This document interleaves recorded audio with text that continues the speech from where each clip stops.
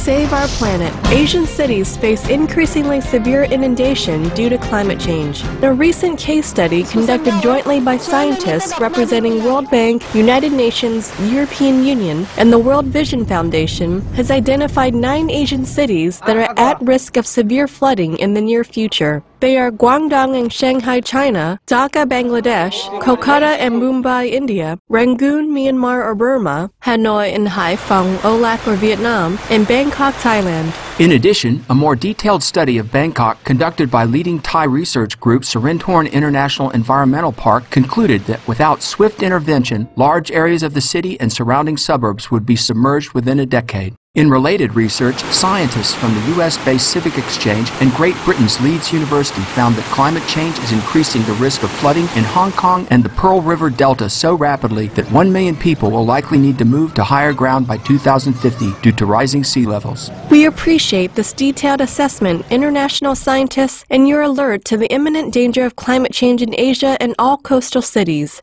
May everyone help to mitigate such misfortune through effective lifestyle changes for the safety of communities worldwide.